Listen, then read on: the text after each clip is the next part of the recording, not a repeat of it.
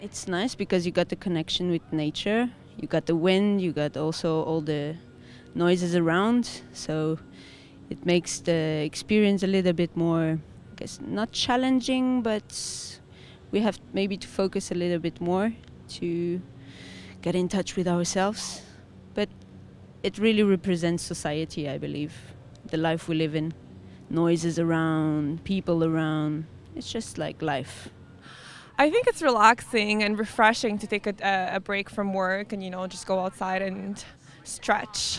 It's very nice to do that. I'm more relaxed, you know, after the yoga, and I would say more productive. It's the best. I wish it was every day. Well, in the summertime, you know, it's beautiful in Montreal.